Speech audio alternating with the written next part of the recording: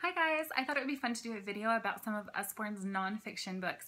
Now when Peter Usborne started the company back in the 70s, his vision was to create nonfiction books for children that would rival anything that they would want to see on TV or comics or magazines, that it would be as engaging and that it would pull them away from those things and make them want to read. So I don't know about you, but when I was a kid, nonfiction was not what I wanted to read because it was boring. These books are not boring. They're anything but boring. And a lot of the times my kids don't even know they're learning something because they're so engaged with the book and the activity that they're just learning and they don't even know it and they're having fun. So this is one of our Shine a Light books. All of our Shine a Light books they're nonfiction. They're super informative. This one is about vegetable gardens. There's the apple tree. There's camouflage in the human body now. There are new ones. There is on the space station, which my kids love. There's trains and construction sites and so many more. So you have to check these out. They're super fun. These are our flashlight books. So on every page, you're going to have a little bit of text. And then what you do is you take a flashlight, let me see if I can make this work, and you hold it behind and you find the hidden picture and you can see the seeds on the inside. So then you turn the page and on the back there's more information about what you just read and it's teaching them something. And that is every single page there's a hidden picture and you put the flashlight behind and then you learn more on the back. So these are so unique and so much fun. You have to check these out. This one is one that my 3-year-old son loves. It is his favorite book. And when I first saw it, I was like, what is so special about this book? I'll tell you what's so special. Fun illustrations. It's not a story. It's almost like a finding book, like a Where's Waldo type thing. But what it's doing is it's teaching kids colors and numbers and concepts like tallest, shortest, longest, happy, sad, things like that. So every single book or every single page has a question.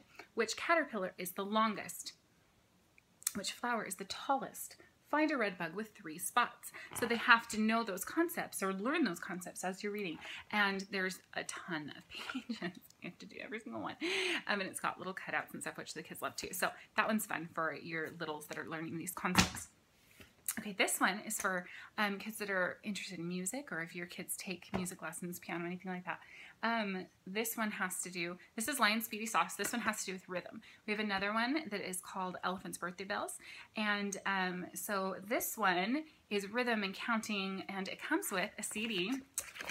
And it has 7 tracks. One of them reads the story to you. So there's a story about Lion Speedy Sauce. And then they have activities on the CD about learning how to count, learning to stay on the beat, and things like that. So your kids are learning about music in this one. This one is our Live with Pop Computers and Coding. My 8-year-old son loves this book. And you know who else loves this book? His dad. It's kind of funny. He was looking for it one day and I caught him outside reading it and I was like, I took a picture and I was going to put it on Facebook and he told me not to. So I didn't. But lots of flaps. It teaches you how computers work and what's inside computers and how coding, when you write code, what happens. And it's just super engaging, super interactive for those kiddos that are interested in computers and things like that. So, and even their dads like this one.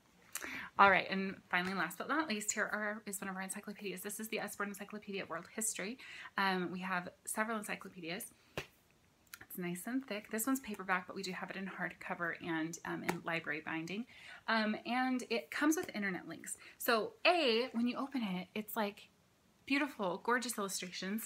There isn't a ton of overwhelming text. The text that is in there is good and it's informative and it's succinct. But there's great illustrations. Internet linked means that you go to the site that it provides. I don't remember what it is, but Usborne Quick Links or something like that. And you go there and you type in what book you're reading and what page you're on even, and it'll pull up more sites that have more information on whatever the subject is.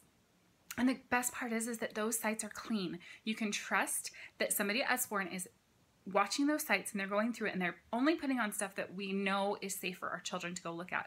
So in a world where it's kind of scary to go use Google and like just type in something, this makes sure that our kids are safe, but they're finding the information that they need, which is super duper awesome. So those are some of our nonfiction. If you need help finding some more nonfiction books for your kiddos, ask me. I would love to find something just for you. Thanks. Bye.